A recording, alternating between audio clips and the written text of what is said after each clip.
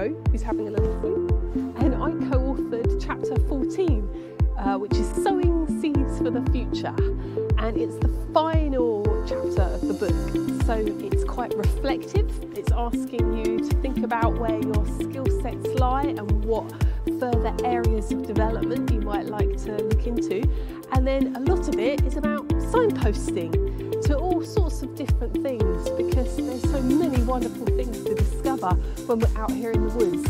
So there's links to deepen your connection with nature and understanding woodland ecology.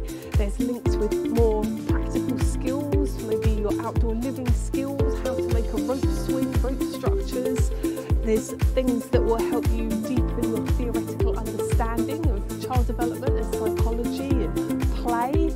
And it wraps the bundle of the book to send you merrily on your way, hopefully with lots of possible avenues for development and further explorations.